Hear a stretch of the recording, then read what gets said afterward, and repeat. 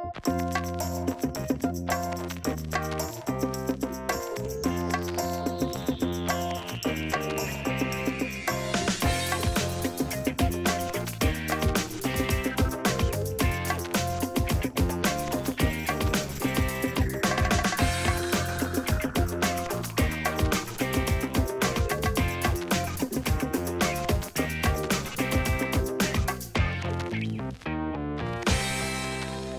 morning. If you weren't awake before, you certainly are now. I am from Kansas City, Missouri, in the U.S., and flew in yesterday morning, took kind of the red eye to get here, so I'll be here in beautiful Oslo for another day or so, and then I'll be flying back home. But when I was contacted by Creative Mornings, they invited me to come and talk about Dinovember and some of the things that Dinovember, that kind of led to the creation of Dinovember, and some of the reason why I think that it caught on the way that it did. But when they invited me to speak, I was thrilled to come. I had never been to Norway, and so I appreciate everybody being so welcoming and friendly.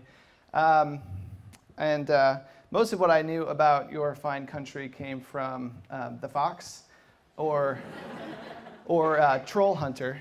So I made a little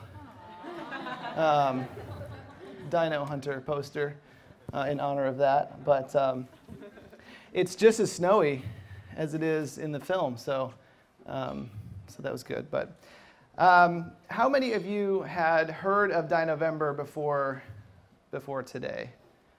Okay. And how many of you, do any of you have kids of your own? Or seems like kind of a young crowd, but okay. Great, good. Well, I wanted to first talk a little bit about Dinovember, kind of how it came to be, the genesis of it, and then move into talking about some of what we're trying to do with our own kids that really was sort of the impetus for starting what we're doing with these dinosaurs. My children, I have 4 children. I have a 6-year-old, a 5-year-old, a 2-year-old, and a 3-month-old. The 3-month-old is why my wife, Susan, who started Dinovember with me, that's why she's not here. 3-month-olds don't generally do very well on 12-hour flights. So we try very hard to help our children to feel like they are free to be creative and to use their imaginations and to hold on to that sense of wonder that is, kind of innate in a child that they're born with and that we lose over time, unfortunately. I have my 5-year-old especially, but really all of them, they seem to already be very much, I suppose, prone to imagination and creativity, and they come up with all sorts of bizarre and strange drawings and stories and songs and dances, all on their own without our encouragement. The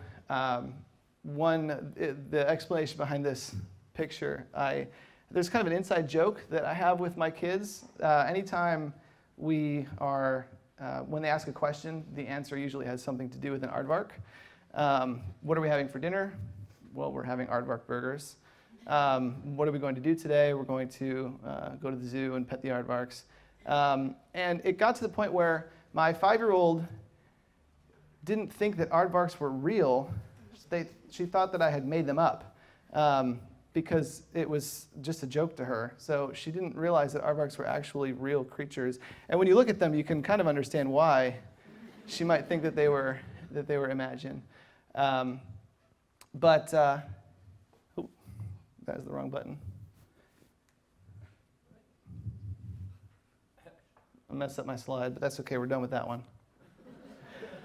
So in November of 2012, my son was 1 year old at the time, and he was not sleeping through the night just about ever. So he would wake up 2, 3, sometimes 4 times every night for the first 2 years of his life, which meant that Susan and I were getting on average, about 3-4 hours of sleep, broken up into, hour-and-a-half chunks throughout the night. So with 2 older kids, obviously my newborn wasn't around yet, but with our 2 older kids, we were exhausted during the day and didn't have much left for them.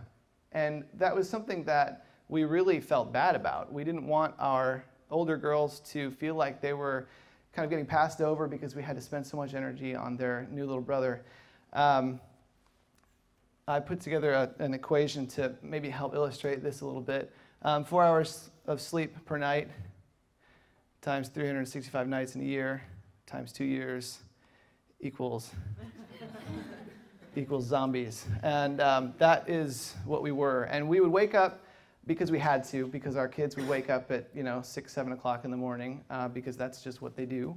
And we would have to get up and make them breakfast and get them ready for school and get them off, and then go to work and do all those normal things. We really wanted to find a way to reconnect with our kids. We began relying quite a bit on technology to kind of do our parenting for us because we were so exhausted.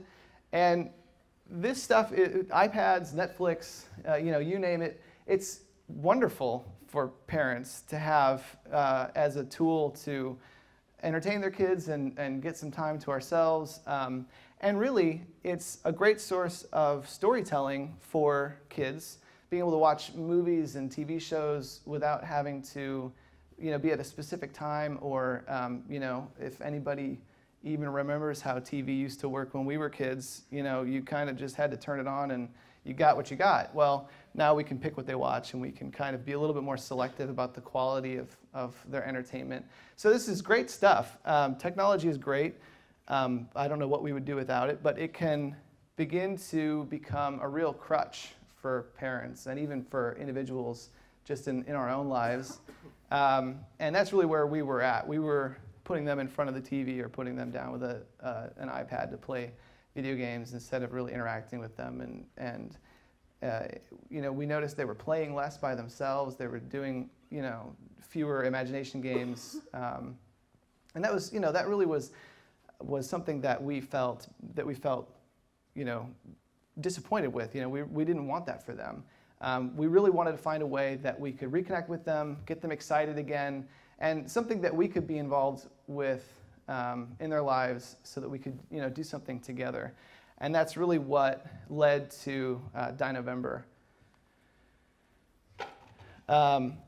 My wife was the one who actually stumbled on these dinosaur toys that used to be her little brother's. So most of our dinosaurs, and we've got Rex over there, who I brought from the States.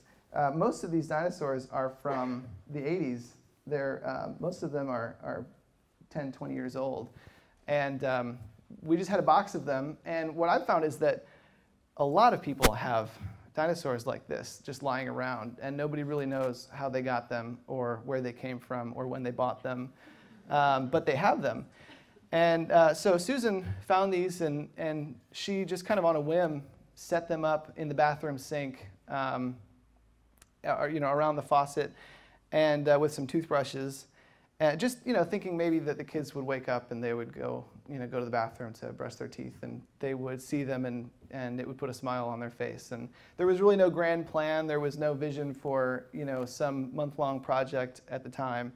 But what happened was the next morning we were in bed, groggy and sleepless. And our I guess she was 4 at the time, our daughter comes running in, and Mom and Dad, you've got to come see. Come to the bathroom. The dinosaurs woke up last night and they were brushing their teeth. And we kind of looked at each other and that, we thought this is the solution to our problem. And Dinovember was born. So we started. So when our daughter ran in and was so excited about the dinosaurs, we knew that this was something that we wanted to do. And the dinosaurs began to come to life every night and get into all sorts of different things. here they are making a mess in the bathroom with the toilet paper. They got into the leftover Halloween candy, which our kids were very disappointed about until they realized that there was a pile of candy sitting out for them when they woke up in the morning. And so then they felt a lot better about the dinosaurs messing with their stuff. As time went on, the dinosaurs started getting a little bit bolder, a little bit more creative.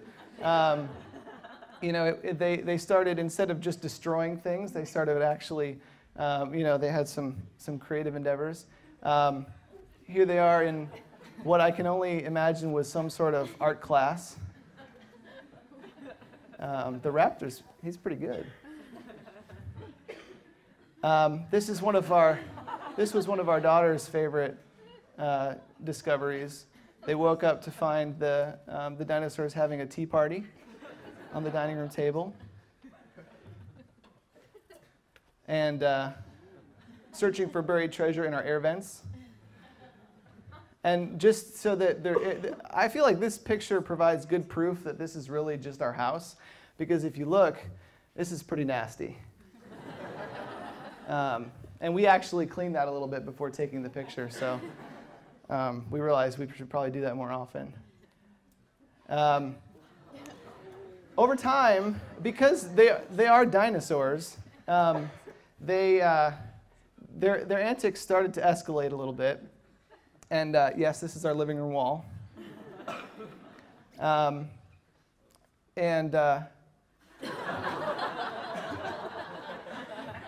because we can't communicate with the dinosaurs, we're still not sure what Michelangelo did to deserve this. It could be that they felt a little bit insecure being around a more evolved version of themselves, and a ninja for that matter.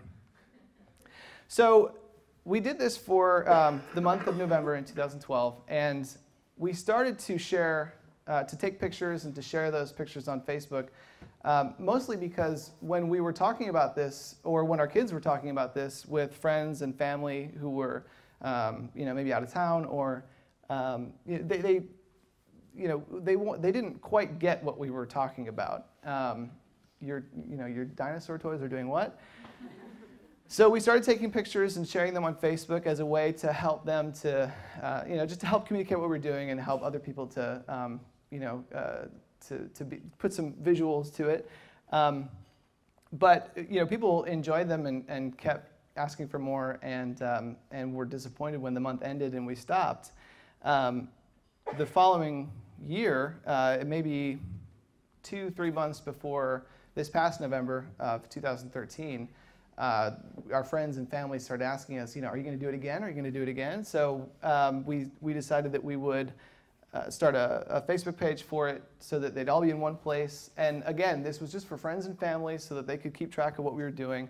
And so there'd be kind of a central place where they could go and see the photos from last year and then follow along as we continued to do it the second time around. I wrote a small article on medium.com. If you've ever heard of Medium, it's a great site for writing, for blogging, or writing pieces like this. It's got a built-in community, and it's just a beautiful platform. I've gotten to be quite impressed with that company as things have moved forward with Dinovember and with that post. But it was really just to get people up to speed who maybe weren't around the year before, new friends that we'd made throughout the year, to kind of describe what exactly we were doing and why we were doing it, and to share some of the photos. At the time, when I was writing it, I felt like Medium was a safe place to do it because it didn't seem like there were really too many people on it yet. It still was, at the time, only about a year old. It was still starting to kind of build its community. But it was just a beautiful platform, a great place to share photos. Well, that isn't really what happened at all. What happened was, over the course of the next 2 weeks, it was read by over 1 million people and shared over 11 million times. And I kept watching this and thinking, what in the world is going on? Why are so many people reading my little article about our toy dinosaurs? And then over the next couple of weeks and throughout the month of November, the Facebook page grew to about 250,000 likes. I think it's about 265,000 right now. We were getting phone calls from the Today Show in Australia and the U.S. and from German television and people from all across the world who were seeing these and enjoying them. And it was something that was very unexpected for us, and it was certainly not our goal. We didn't set out to create this this phenomenon or whatever it was. But our favorite thing about it was that we invited people to participate and to share their to do this with their own kids and to share their photos on our Facebook page, and it was a lot of fun to see all of the cool stuff that people came up with. We received thousands of photos. If you go to Dinovember, the Dinovember Facebook page, which is just facebook.com/Dinovember, you can still see all of the photos that were submitted by fans and people who were following along. This was by a woman named Patty Haas that we featured her as one of the days of November. But we started hearing from parents who were doing this, and they were saying things like, thank you for, giving us permission to be creative with our kids. And that was a really eye-opening moment for us because, growing up, my dad is an illustrator. Susan and I have always dabbled in various things. My wife is a talented musician and artist, and it's just always been a part of our lives. But what we found was that a lot of people who don't consider themselves to be creatives, maybe they're not, officially doing a creative skill or a job in the creative field, they didn't feel like they were equipped to foster that kind of an environment for their kids or to foster, creative habits or creative thinking in their children.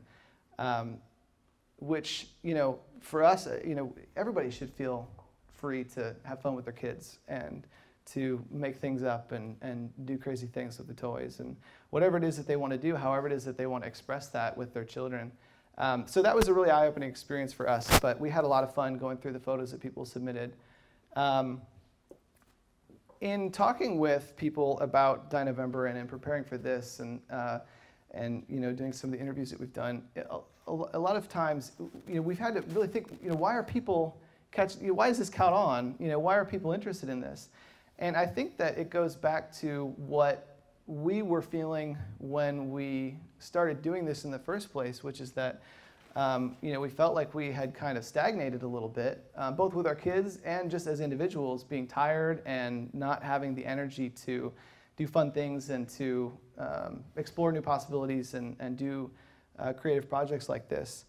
And I think that's where a lot of people are at. As our lives get busy and as we get older, we kind of lose some of that foundation that we had when we were kids, where we could be free to just play. And so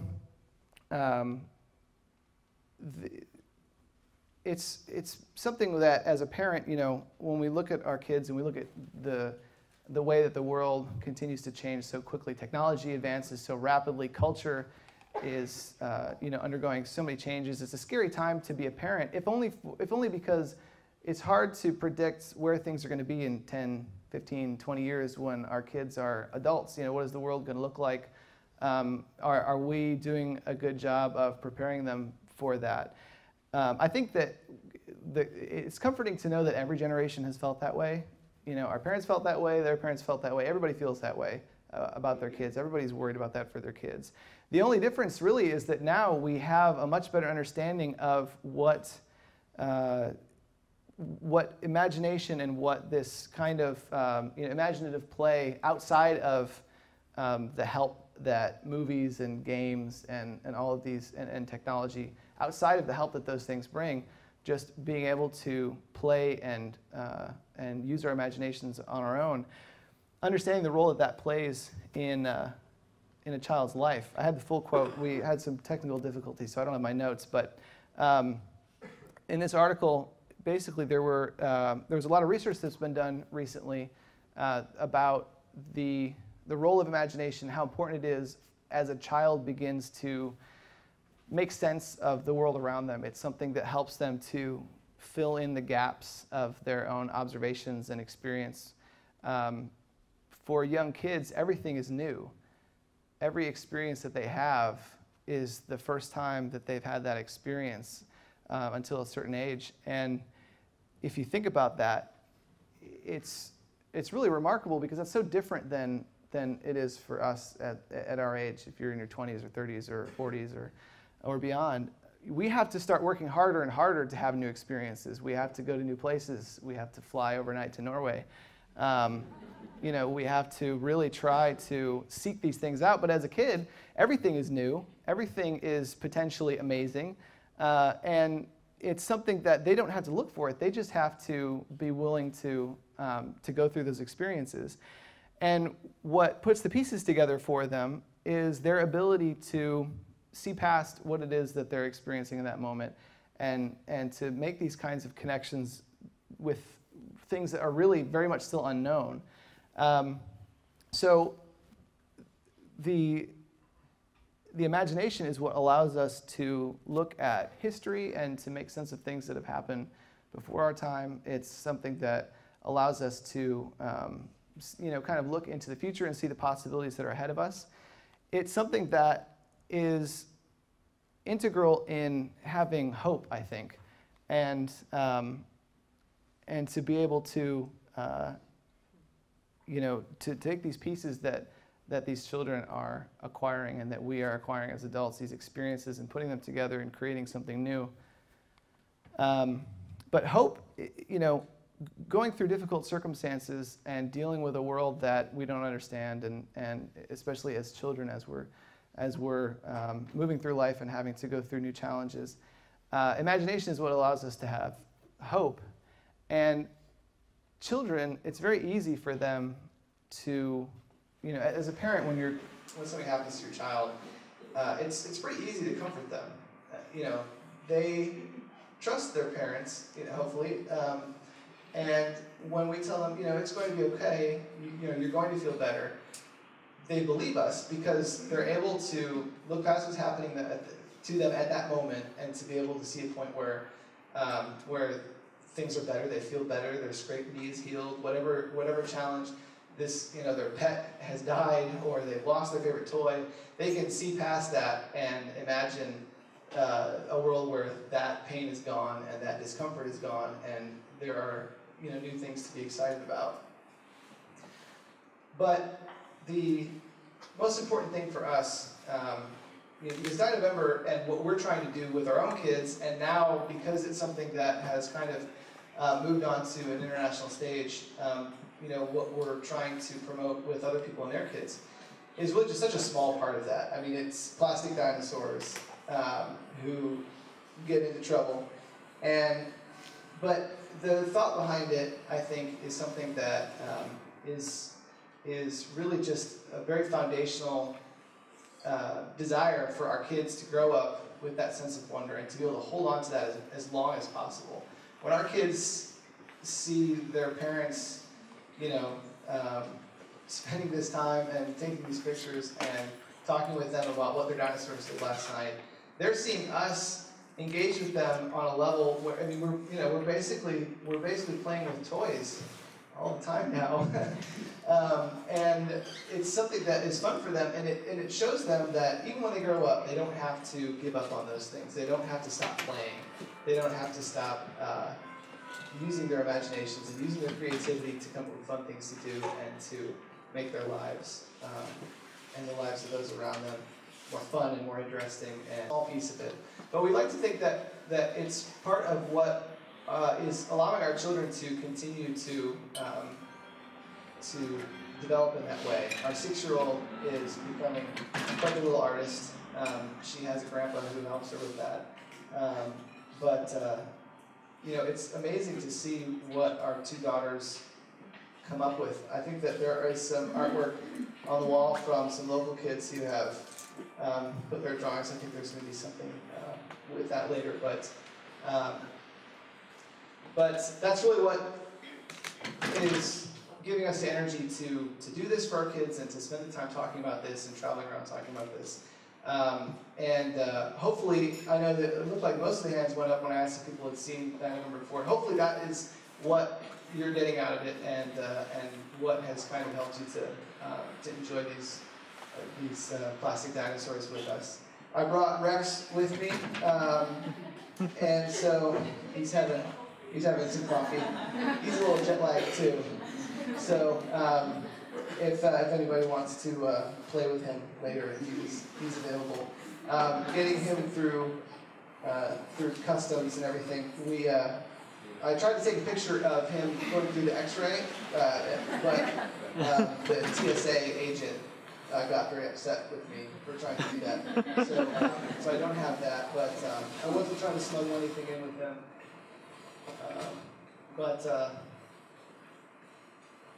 So anyway, here is facebook.com/Dinovember. You can see all the photos.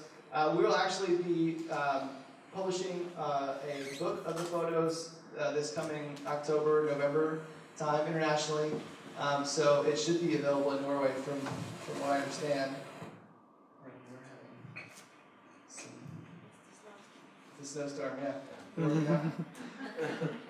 But thank you for having me. I really appreciate all you coming out this early in the morning and showing up and hearing me talk. I apologize.